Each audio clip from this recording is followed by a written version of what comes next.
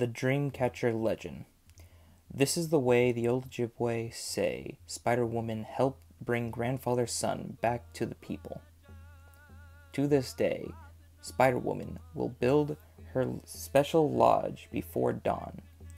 If you are awake at dawn, as you should be, look for her lodge and you will see how she captures the sunrise as the light sparkles on the dew which is gathered there. Spider-Woman took care of her children, the people of the land, and she continues to do so to this day. Long ago, in the ancient world of the Ojibwe nation, the clans were all located in one area called Turtle Island. When the Ojibwe nation dispersed into the four corners of North America, Spider-Woman had difficult times making journeys to all of those baby cradle boards. So, the mothers, sisters, and grandmothers weaved magical webs for the new babies using willow hoops and sinews.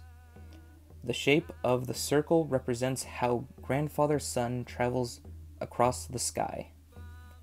The Dreamcatcher filters out the bad dreams and only allows good thoughts to enter into our minds when we are asleep. A small hope in the center of the Dreamcatcher is where the good dreams come through.